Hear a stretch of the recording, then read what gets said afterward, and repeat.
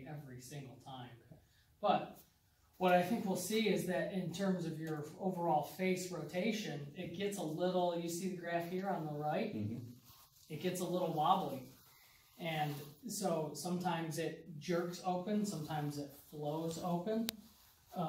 And I think that when we look at kind of your dynamics and how you move the putt in terms of overall speed, yeah, I mean, you're very slow in the backswing, 704 milliseconds. Okay. And I would say faster than average. I would say medium to medium fast in terms of overall time to impact. So really slow, average to impact. But, you know, the symmetry is good, but you're definitely further in the follow-through than you are in the backstroke. Right. But for all these things, I mean, I just don't know how you ever make left to right putts unless you do the opposite on left to righters.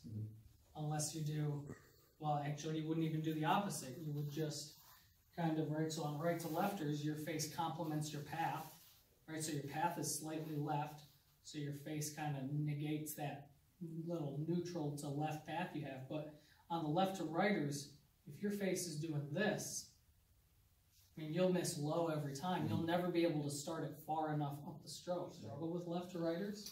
Short ones, yeah. Yeah, and where do you leave them? Low. Or you pull them with a lot of speed, probably. Try to overcompensate for it. Yeah, okay. Let's do 5 more. Okay. We'll do 5, okay, instead of 10. And go ahead and set up to like you're going to hit a putt. And this is what I want to see in your backstroke. Go ahead. Set up to it.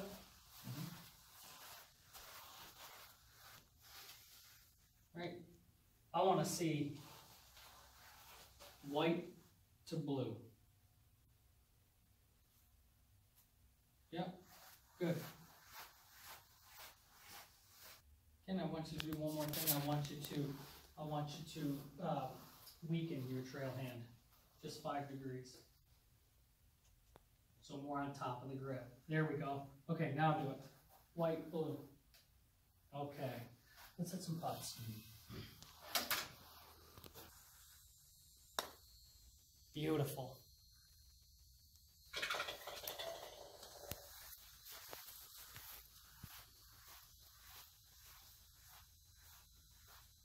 White, blue, smooth it out. Yes.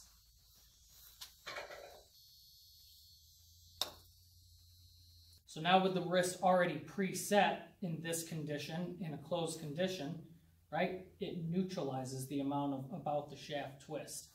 So let's see where you aim. Aim probably isn't much different. 4.3 closed, right? We actually opened it a little bit more, but now our path is complementing those right to left putts. Okay. Much smoother in terms of rotation just by changing the where the putter, right, achieves peak velocity. So now peak velocity isn't over here, right? It's here, right?